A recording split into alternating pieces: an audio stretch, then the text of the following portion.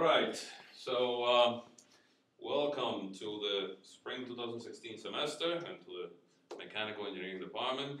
Those of you who have never taken classes with me, my name is Eduardo Divo, and I'm gonna go over my contact info in a minute.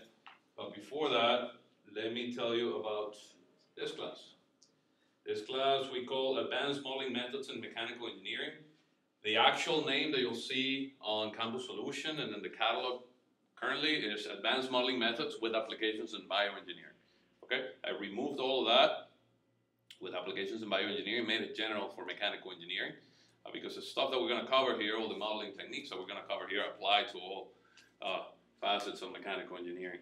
Whether you're in solid mechanics or in thermal fields or in the fluid dynamics field, we're going to cover all of that and see how we can frame everything and all these formulations into a single one.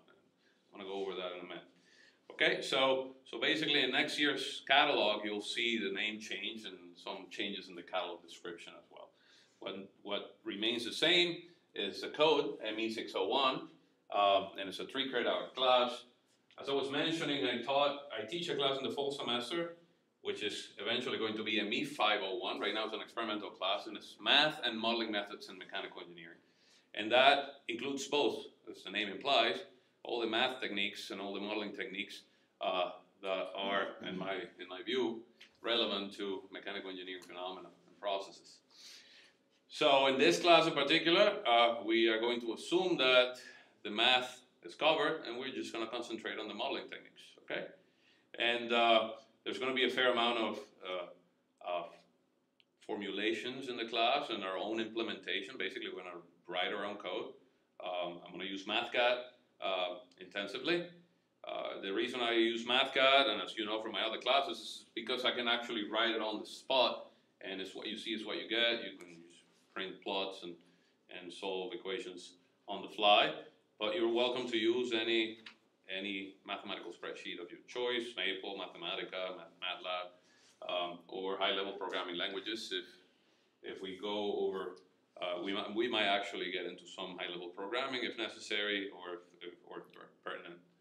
So this class is basically the development of a method of weighted residuals foundation framework for the formulation of finite differencing, finite volume, finite elements, boundary elements, and meshless collocation methods. Okay? So what we're going to demonstrate in this class is that all these methods are all related to each other, okay? When you use CATIA or when you use ANSYS, you're essentially using a finite element method engine. Behind or under the hood, there's a solver that uses a finite element method to solve whatever problem you're posing. Normally it's an elastostatics problem. It's a solid mechanics problem. So you mesh it, produce these little finite elements, and these equations are turned, these differential equations are turned into algebraic equivalents, which are then solved in a sparse matrix system into the resulting displacements or stresses and so on. Okay? When you use a code such as Fluent, for example, or Star CCM, or CFX, those are CFD codes, okay? Computational fluid dynamics. What you're basically doing is using a code that internally, under the hood, has a core or an engine that uses a finite volume method. It doesn't use finite elements. It's another completely different technique called finite volume method. Some other commercial code, COMSOL and FEMAP, use a combination of methods. Some other commercial codes that deal with acoustics and corrosion use the boundary element method. That is a completely different methodology that relies on boundary discretization, and it has a completely different mathematical formulation. At the end, the idea of all numerical methods is to take a very complicated set of differential equations, partial differential equations, and turn it into an algebraic analog. What's originally a very complicated equation that a computer cannot deal with, using a methodology and a set of algorithms, you turn it into millions of very simple arithmetic equations that the computer is good at solving. The computer is very dumb. The computer can only solve very simple problems, okay? Arithmetic problems. So us, because we're smart, we take a complicated problem, make it easy for the computer to solve. The computer is good at solving very simple things very fast. So we give the computer the task of solving repetitively a million things very fast and spit the solution back to us, okay? But all these techniques are completely different from each other. They're different in their mathematical formulation, they're different in their implementation, and they're different in every sense. And what we're gonna do is try to frame them all together into a single one, which we're gonna call the method of weighted residuals. We're gonna show and demonstrate that all of these can be traced back to a single framework, and basically we can derive from these basic framework all of these different techniques, and show that how easy it can be to write a finite element code. Obviously a simple one, because the commercial ones are very fancy looking graphical user interfaces with graphics and all kinds of things that we're not going to do this in this class. In this class we're going to try to do just the algorithms and what's under the hood to solve very simple problems, okay? So basically in this class we're not going to be using commercial software. If you want to use commercial software, you can do so to test whatever you're trying to do in the class, just for comparison, to see whether we're getting the right solution or not.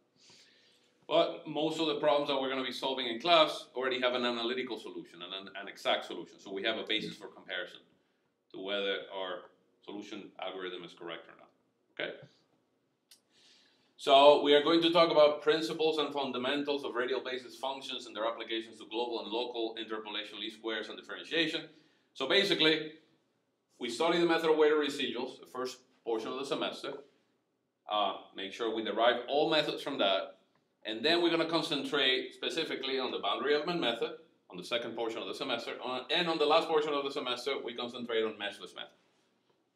So the boundary element method, you're going to see in the course calendar, we're going to, oh, I don't know if I actually printed that. That's going to be a problem. Oh yeah, I did. Okay. So I'll show you when we get to the contents of the class. So these are the course objectives, very standard. A set of objectives as usually used for assessment. This is my contact information. I can be found in LB 159 and sometimes across the hall from LB 159 is my lab, LB 161. That's the multidisciplinary bioengineering lab. These are my office hours from 10 to 12 and from 2 to 3 p.m. I think that's a mistake. Yeah, that's fine. 2 to 3:30 p.m. And I have extra office hours for the other class from 3:30 to 5 p.m. So I'm in my office all afternoon on Mondays and Wednesdays. And if you cannot find me in my office, I'm across the hall in the lab in 161. And then during the other days, Tuesdays and Thursdays, I'm teaching. And in the mornings, I'm in the lab too with the senior design groups and so on. And Fridays, I'm usually at UCF in my lab over there. So we meet here Tuesdays and Thursdays at 3:45 to 5 p.m. And as in any other of my classes, I don't require a textbook, okay? I'm listing here a compendium of different references that could be useful for the class, but I do provide a lot of resources. I do provide my own notes, my own codes. Everything we do in class you'll see on a PDF or on a code for download on Canvas. So there will be plenty of material, so it's necessary to actually work through the class. Anything else you might need, you can come and borrow, and if I have an electronic copy, I can give it to you. I do have electronic copies of some of these books, especially mine, but I'm not supposed to share those. But maybe this one, it's 2003. I can give you the PDF. It's already expired, I think, the royalties, whatever. And I can give you individual papers or chapters of the different things in PDF. And I'll be posting also some handouts on Canvas for along the course of the semester. So these are the 3 topics that we're going to cover. I just broken up the semester in 3 as I usually do. The method of weighted residuals, MWR, the boundary element method, and meshless methods. That's it, okay? Now there's obviously some specifics. This is a contribution to the professional component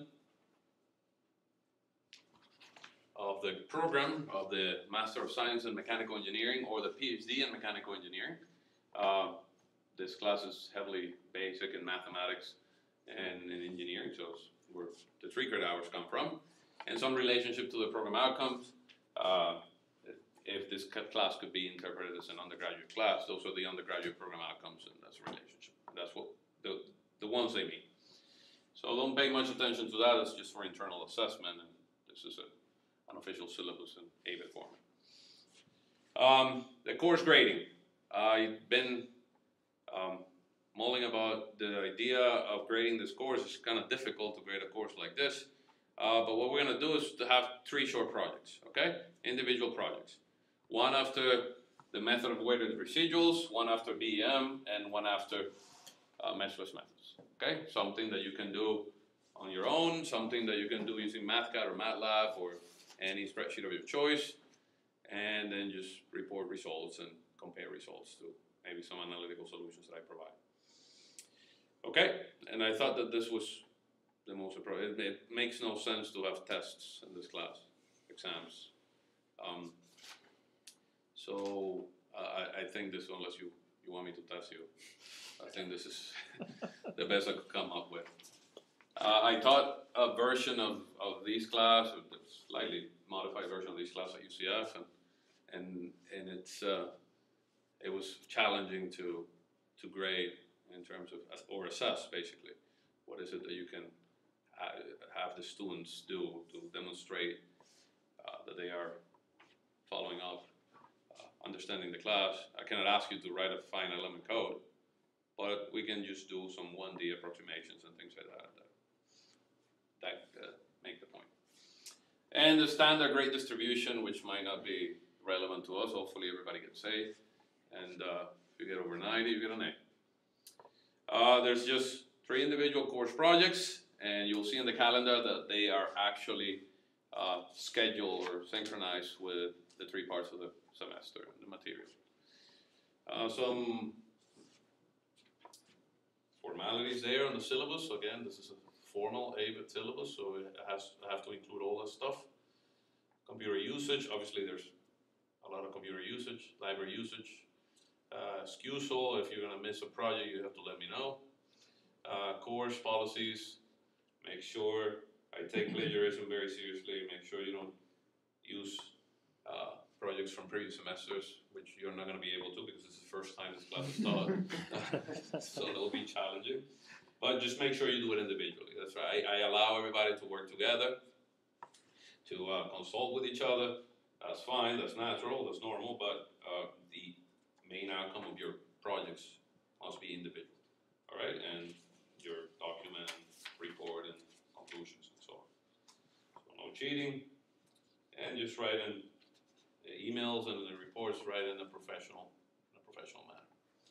All right, so that's the end of the syllabus. Any questions on the syllabus? So for the projects, you're assigning the actual thing we're doing, yeah. Or okay. Yeah. So I haven't figured it out yet, but what I'm gonna do is just ask you to use one or some of the methodologies that we developed and solving a particular problem using this particular set of parameters, maybe this discretization or this set of discretizations, and then plot the results, compare them to exact solutions, and find residuals and things like that. Okay. All right.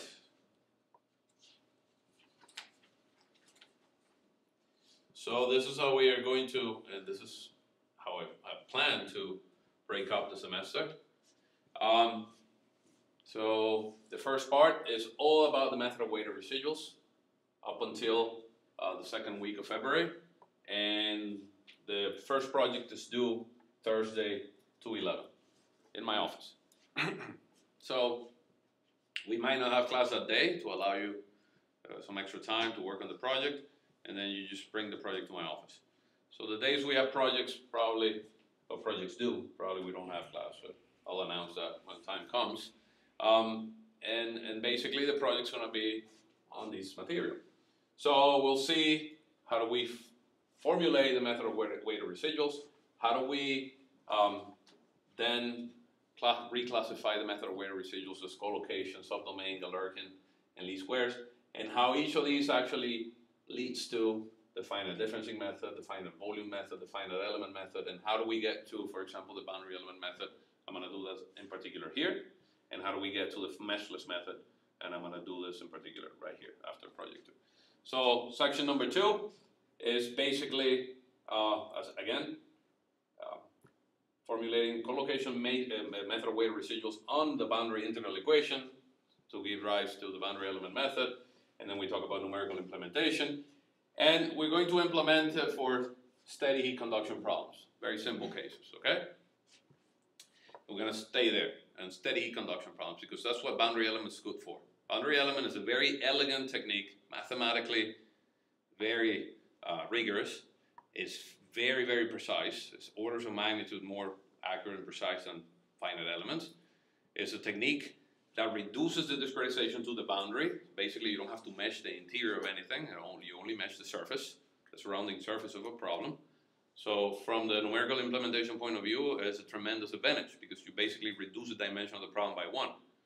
So if a problem is 3D, you don't have to worry about creating 3D cells inside the domain. You only worry about creating surface cells, which are 2D cells, basically. That's what boundary element does. It reduces the dimensionality of the problem by 1. But as it is elegant and rigorous and advantages from the implementation point of view, it has a lot of limitations. And some of those limitations are that it only works well for a subset of very linear, very nicely behaved problems. If you try to apply boundary elements to CFD, to the Navier-Stokes equations, which are equations that govern fluid mechanics, then you run into a lot of problems, okay? And then you end up doing approximations and things that kind of detract from the advantages of boundary element. So we stick with what boundary element is good for. It's good for heat conduction, it's good for acoustics, okay?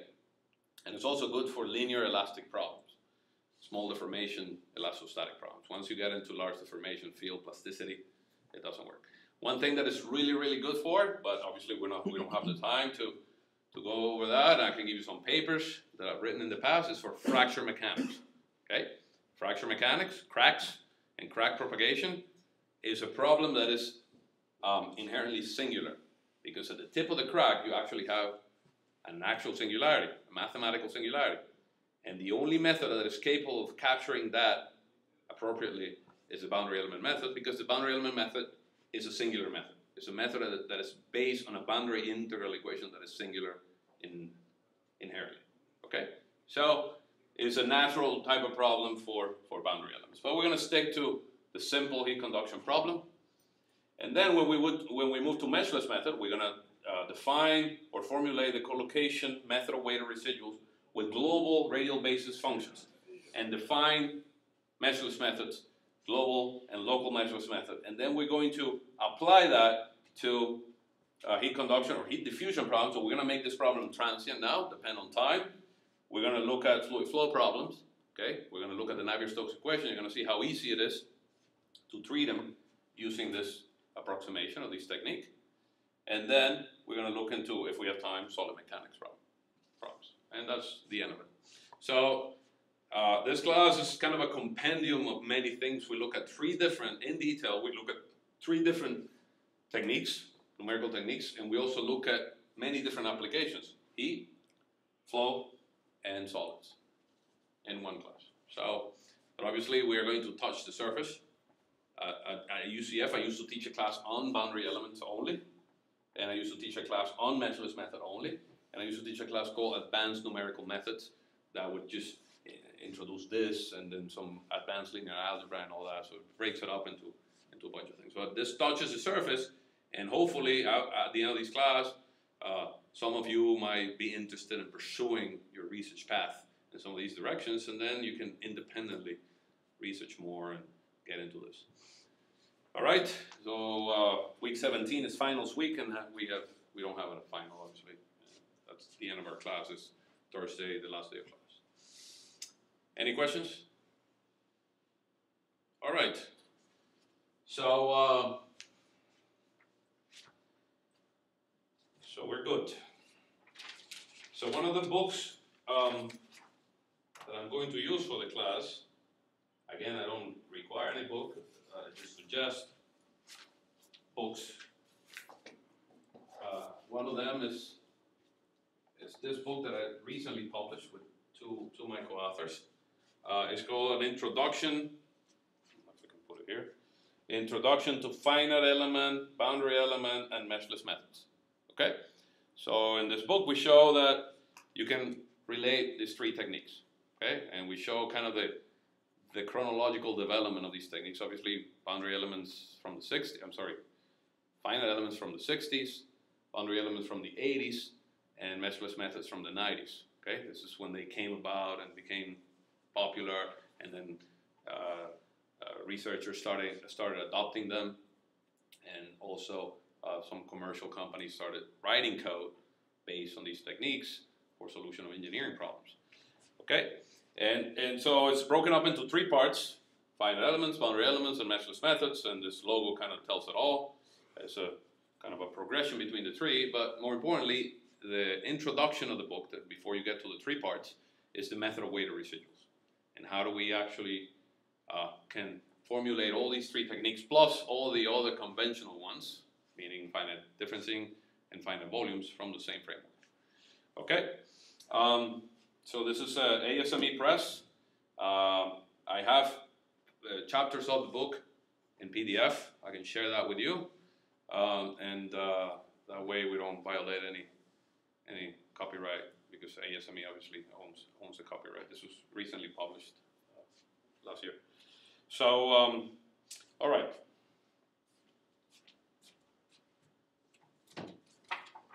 So,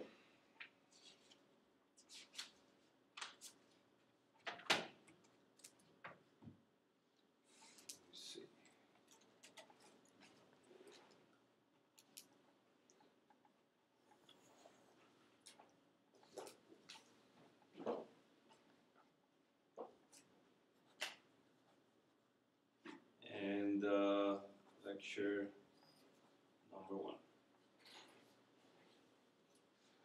This is going to be a little... So, the method of weighted residuals.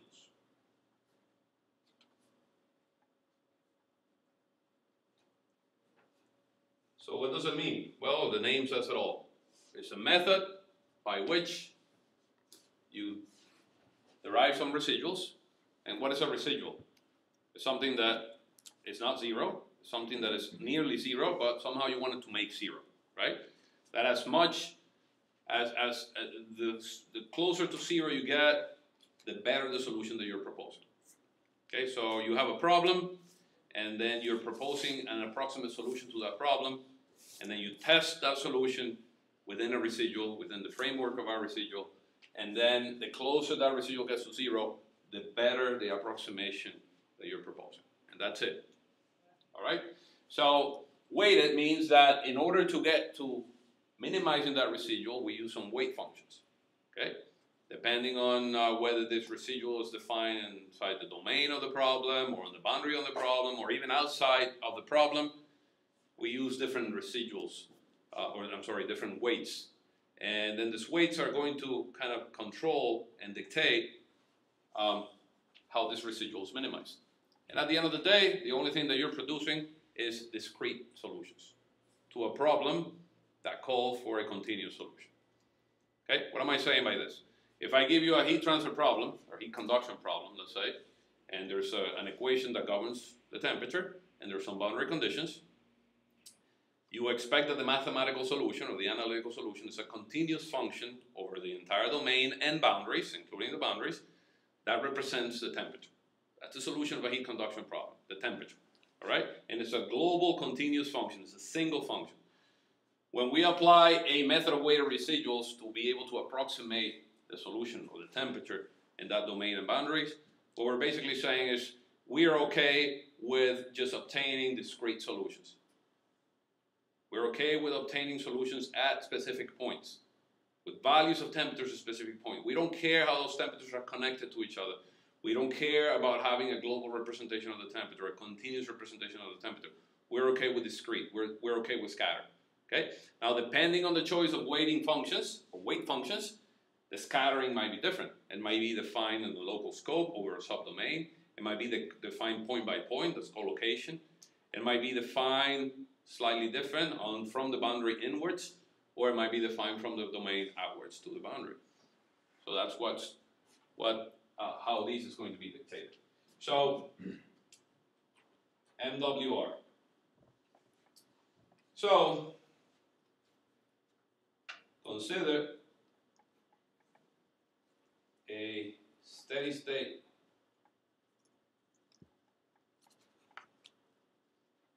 heat conduction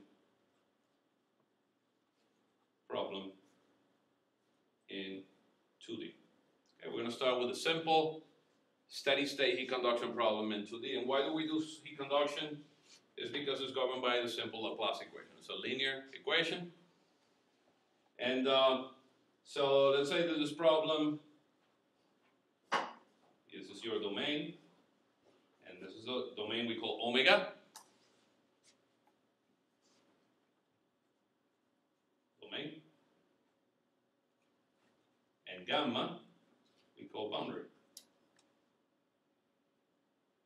So this is the boundary of your domain. Basically, in this domain, we have the Laplace of the temperature of x comma y plus some energy generation, UG triple prime, divided by the thermal conductivity is equal to 0.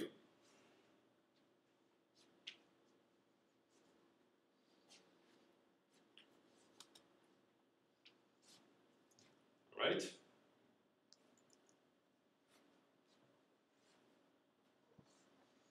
And let's say that we have some boundary conditions. Let's say that from this point to this point, this part of the boundary we call gamma t. This portion of the boundary we call gamma t. And in that portion of the boundary, t is prescribed. T at gamma t is equal to some prescribed temperature. So we are given the temperature along this boundary. And then on the remaining portion of the boundary, we call that gamma q. In that portion of the boundary, we have minus k dt dn at gamma q is equal to some q. Some prescribed. That little hat means that it's prescribed, that it's known.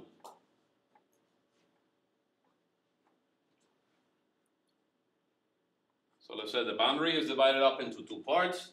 Remember, for a problem to be well posed, to be solvable, you have to have governing equation and boundary conditions.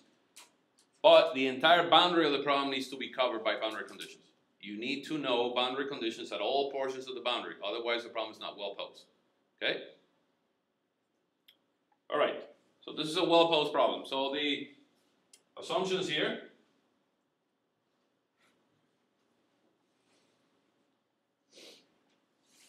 again are that first of all, this is a steady problem, so there's no ddt.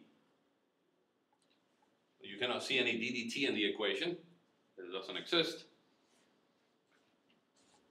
The problem is constant conductivity.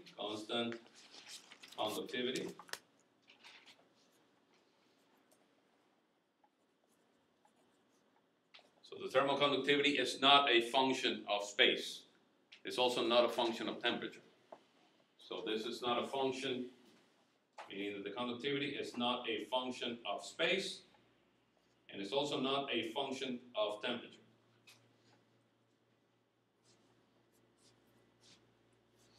If the conductivity were a function of space, a prescribed function of space, then we call this a non-homogeneous heat conduction problem, okay? Or heterogeneous media heat conduction problem. If the conductivity was a function of temperature, then we call this a nonlinear heat conduction problem. Right? We're not going to get into those complications yet. We're going to just keep it simple. In general, like in this case. So the other assumption is that the entire boundary gamma is made up of gamma T and gamma Q. And we have boundary conditions applied to all sections of the boundary.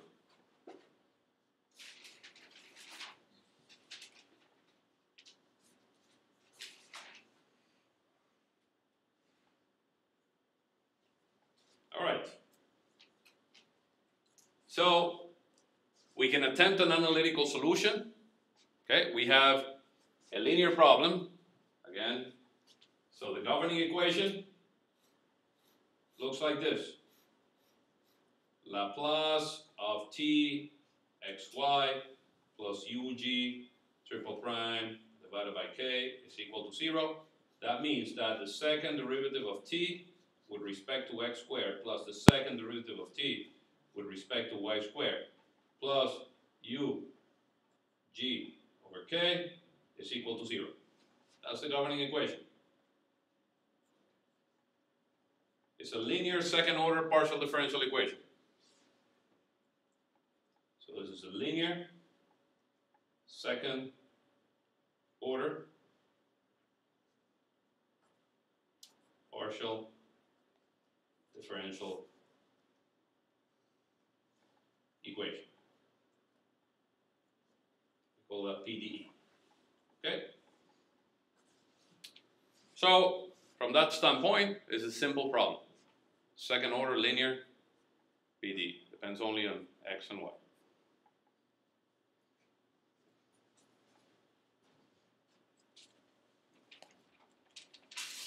GE stands for governing equation. That's the equation that governs the temperature in the interior of the domain.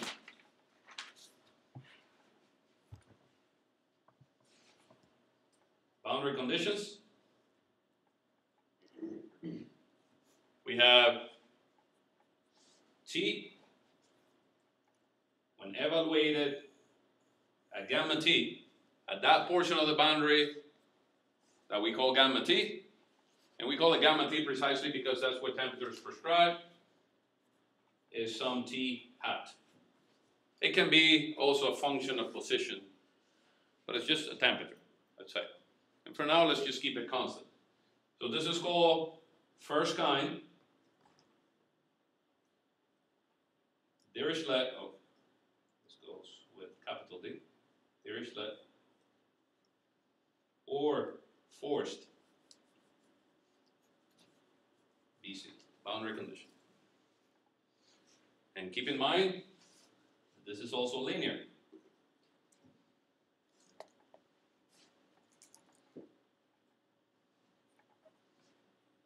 The other boundary condition states that minus k the TDN, when evaluated at gamma Q, is equal to some heat flux. That is the definition of heat flux.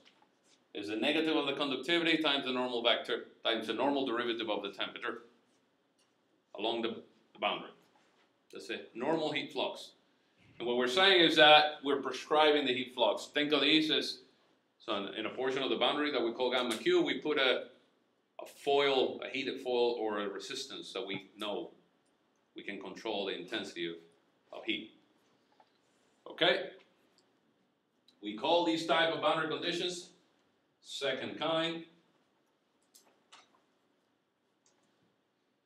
Neumann,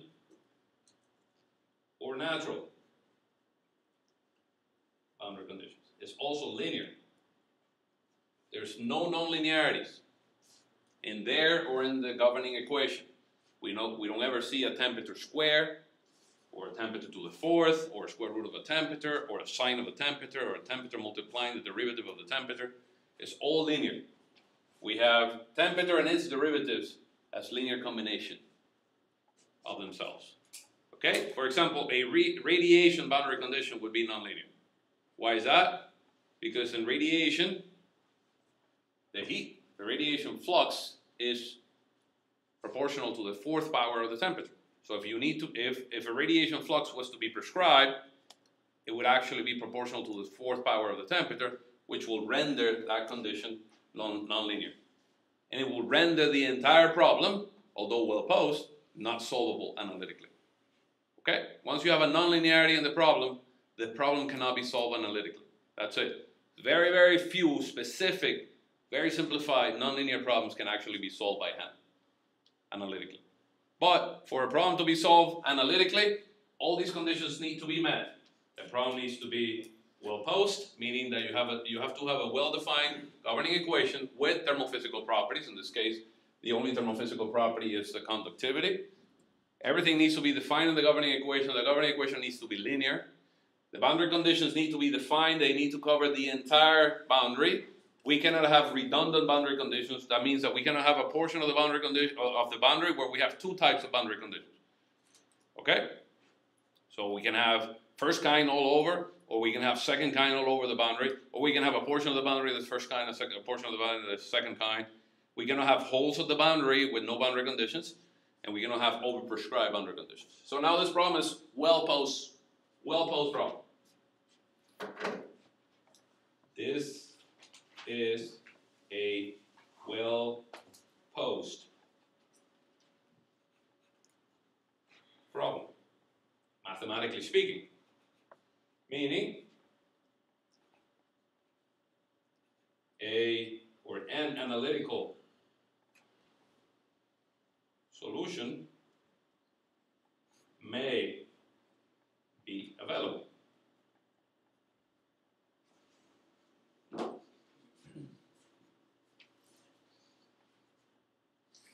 Now, and for those of you who remember my class, or if you took boundary value problems in the math department, or if you've taken partial differential equations before, you know how tedious it is to come up with an analytical solution. You have to do expansions in Fourier series, and you have to then use orthogonality, and then you have to use superposition, and so on and so forth.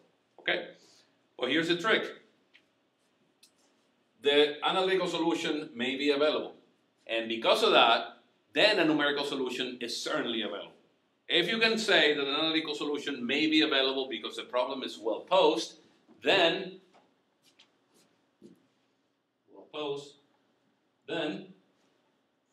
a numerical solution is certainly available, but it's approximate. It's an approximation to the analytical solution that we may never know what it is, but at least we know we can find something that is approximate. Okay, so if we go back to the problem, in this case, everything checks. Problem is defined, governing equation is defined, boundary conditions are defined. Therefore, everything's linear, nice looking. The analytical solution is available. For an analytical solution,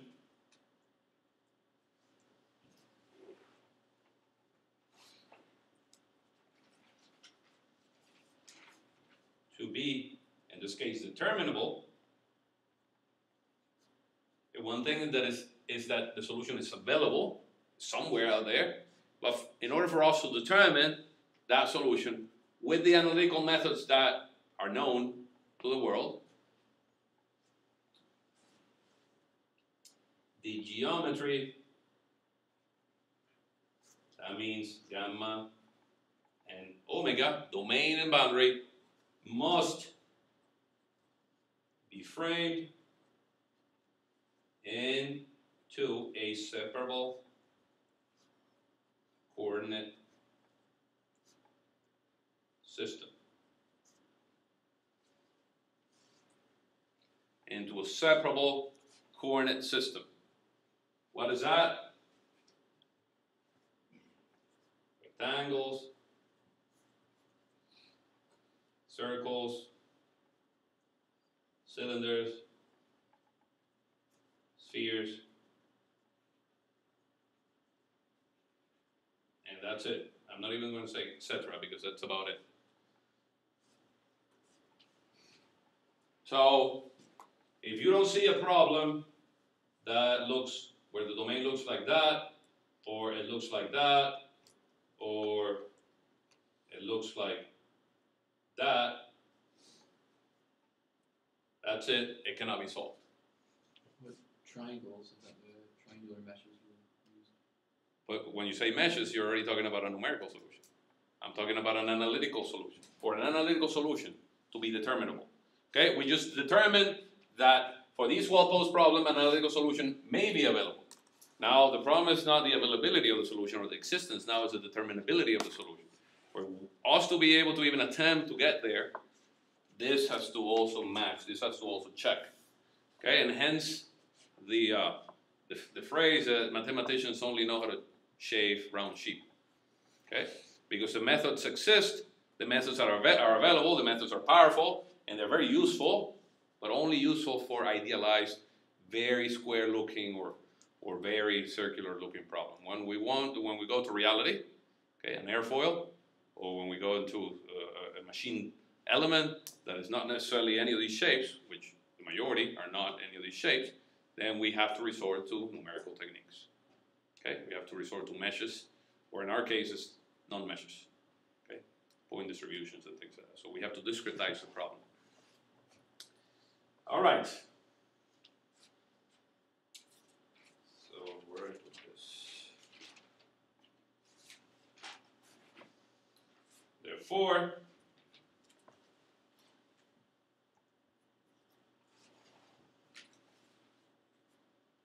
for general geometries, our only hope is to resort to a numerical approximation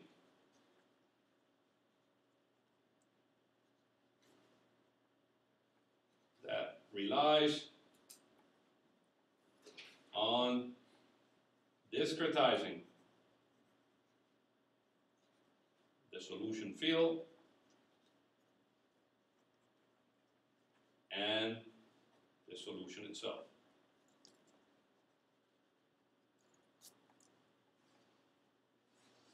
Again, what do I mean by discretizing? Making it discrete instead of continuous. Okay, I don't really care to know the continuous distribution of temperature, whether it is sines, cosines, and exponentials, or whatever it is. If you can tell me that at this point the temperature is this, and at this point the temperature is this, and at this point the temperature is this, I can join those values together with polynomials or whatever I want. I don't care. Okay? I just want to make sure that those discrete values, and that's why I say by discretizing, those discrete values are as accurate as possible. Okay?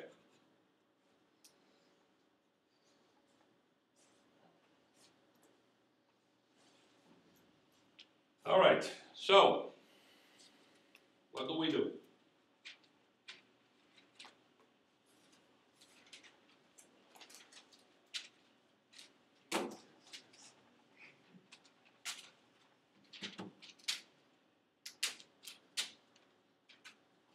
So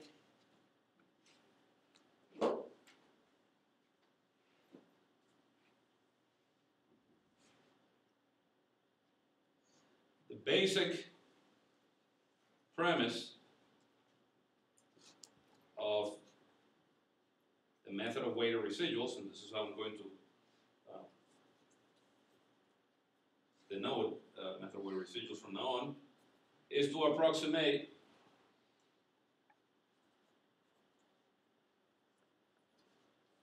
the solution field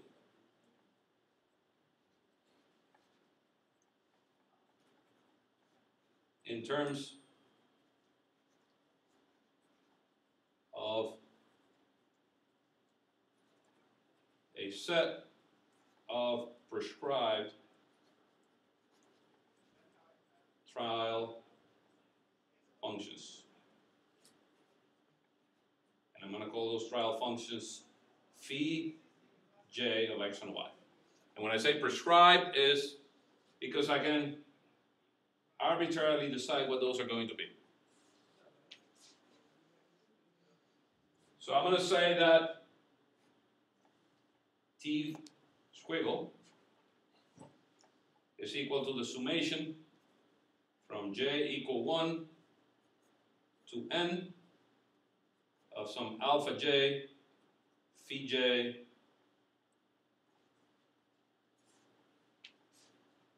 of x and y. That is the basic premise, okay? I'm going to take the solution and I'm going to approximate it like this. So let me include a legend here.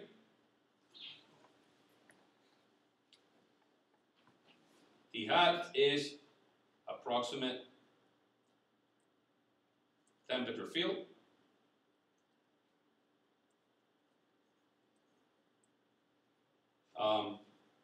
N is number of trial functions. Alpha j are expansion coefficients to determine.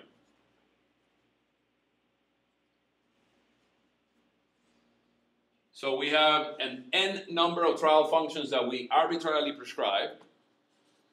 We can pick whatever we want. We can say I'm going to pick all these polynomials. And then the whole point would be, well, how do I choose? If I already chose those phis, how do I come up with the alphas that make this temperature be as accurate as possible or as approximate as possible to the hypothetical exact solution which I don't have? Okay, it's kind of a long shot if you think about it. You don't know the exact solution. You're setting this up this way, which is already complicating things a little bit because you're adding a summation of functions. And somehow I want to find some alphas so that I can make this temperature as approximate as possible to the exact solution that I don't have. Okay? The only obvious requirement here is that the trial functions, the n trial functions, phi j of x and y, are linearly independent of each other, or from each other.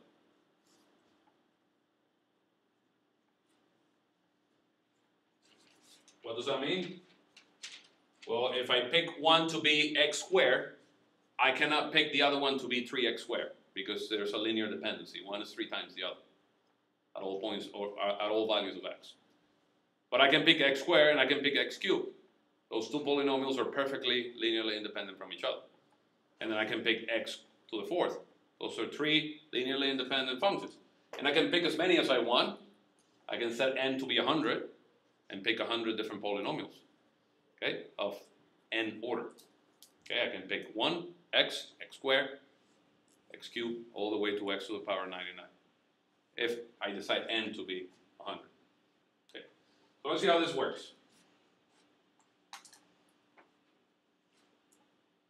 So, now we don't know the exact solution. The exact solution is unknown, but we know what constrains it. What constrains the exact solution? Well, the governing equation plus boundary conditions. We don't know the exact solution, but we know it has to satisfy governing equation and boundary conditions. We know it is constrained by that. So at least we know some direction, something to drive this approximation.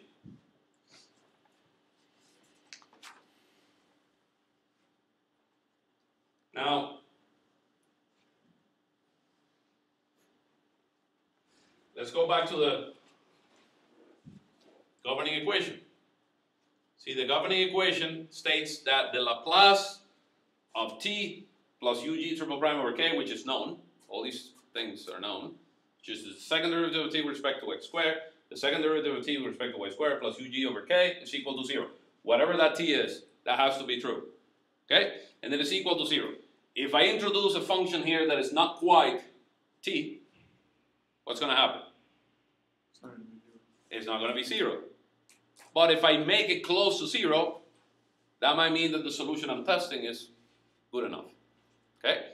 So what I'm going to do is introduce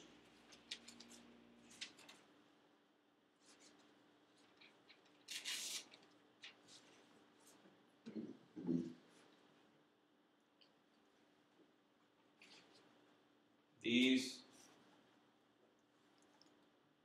approximate, or this approximation t hat of x and y, t squiggle, squiggle means approximate, hat means prescribed, into the governing equation. Which means that if I do say that the Laplace of t hat of x and y plus ug triple prime over k, then no longer this is equal to 0, but now we're going to call this equal to a residual, and that residual we're going to call residual omega, which may be a function of x and y. And it would be a function of x and y. It's going to yield different values at different points in the domain. Okay?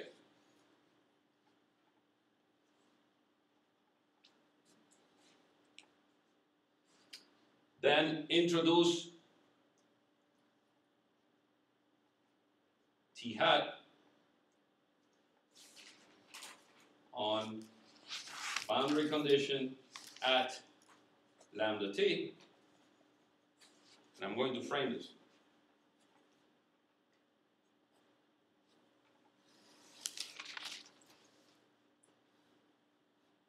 And then what do we have? We have that t hat, when evaluated at lambda t, minus the t prescribed is not 0 anymore. It's going to be equal to a residual, which we're going to call lambda t, or gamma t, of x and y.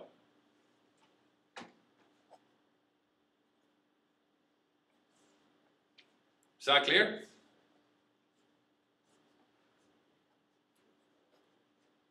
The originally prescribed boundary condition says that t was equal to t hat.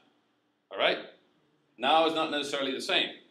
The difference between the two is no longer 0. It's now a residual.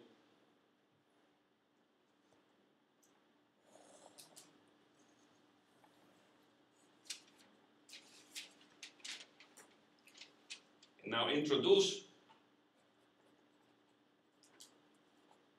t with squiggle on BC at gamma q. On the other portion of the boundary where the flux is now imposed, and now in that case we have minus k dt squiggle dn when evaluated at gamma q minus q hat, that's the one that's prescribed, that's the one that we know. Now this is no longer 0 because this is an approximate solution, and that's going to be equal to r gamma q of x and y.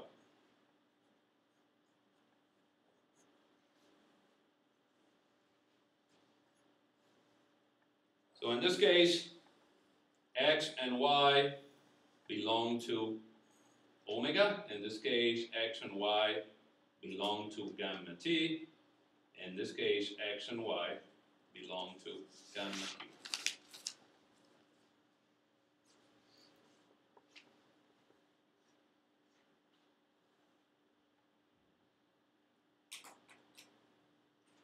All right. Now, if we somehow, by some miracle, manage to make these three residuals equal to 0 simultaneously, if we manage to make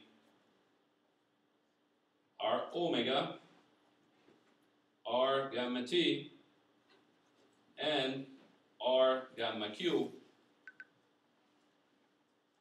vanish throughout domain and boundary simultaneously, then we have found the exact solution.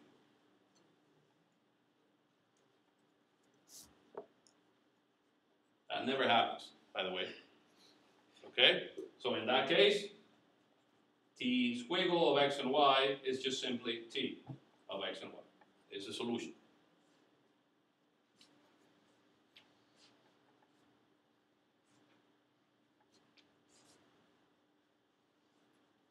So the chances of that are just as likely as winning the lottery. So what we settle for is something that gives us something that's really close to zero for all these residuals.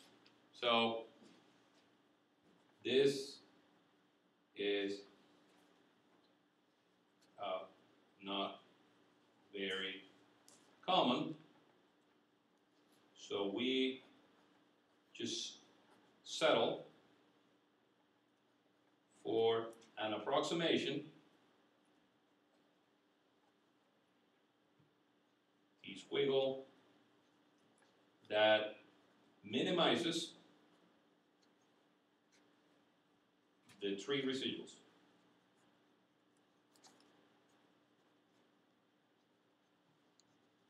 Our omega, our gamma T, and our gamma Q simultaneously.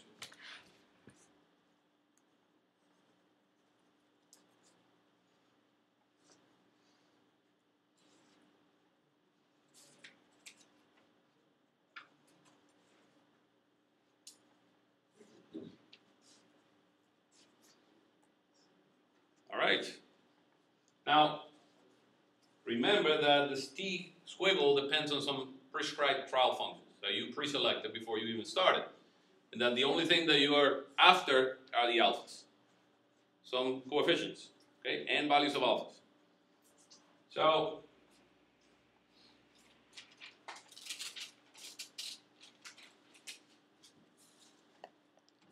depending on our choice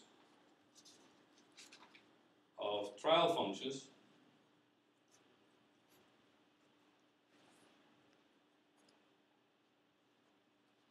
for the approximate solution,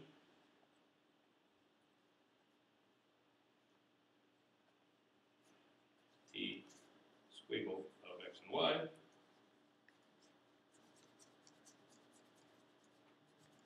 sum of these residuals may be forced to be zero,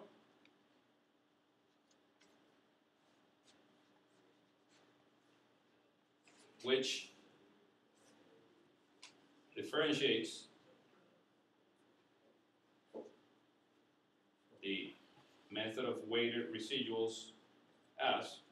So basically you can pick the trial functions so that the residuals on the interior are automatically satisfied. Basically it's automatically set to zero. And then just worry about the boundary. Or you can set the trial functions so that the boundary conditions are automatically satisfied, and then you just worry about minimizing the residual in the interior. Or you can have mixed methods where none of the residuals are set to zero, and you just minimize all of them simultaneously. So this basically means that you have one, interior methods, and in this case, the trial functions automatically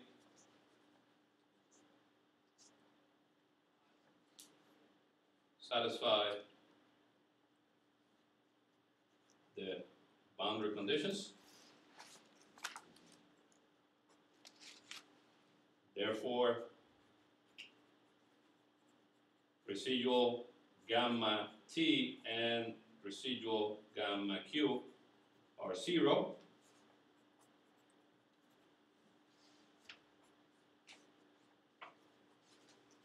and residual omega is different than 0, and it's minimized to determine the alphas.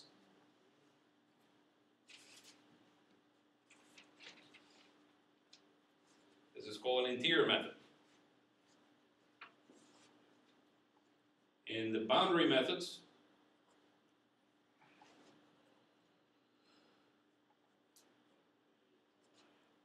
trial functions automatically satisfy the governing equation. Therefore, our omega is equal to 0, and R gamma t is different than R gamma q, which is different than 0. These are minimized to determine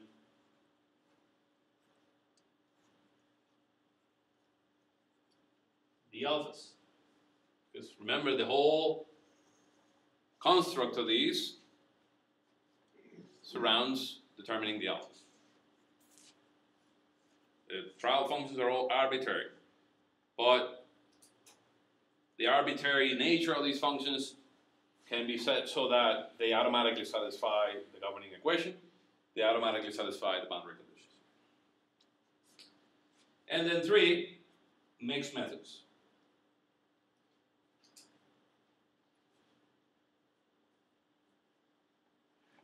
And in this case, trial functions satisfy neither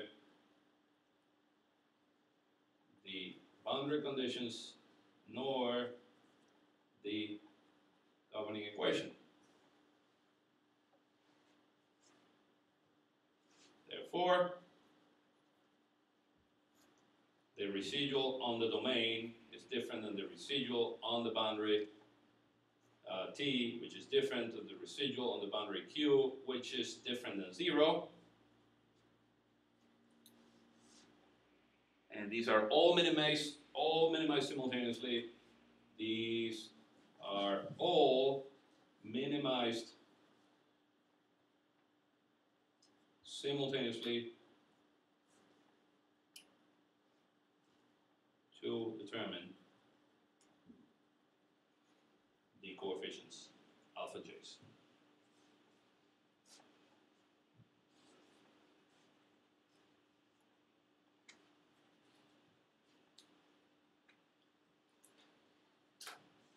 All right, we're gonna stop right here, and then we're gonna just make additional classifications, and then so far, the weight functions haven't come into play. Okay, we just determined the residuals. The weight functions are gonna come into play when we try to minimize those residuals. All right, so any questions before we go? So I'll see you on Tuesday, and have a nice long weekend. Remember, there's no class on Monday, or not, the university is not functioning on Monday. It's always weird how schools lined up right where it's always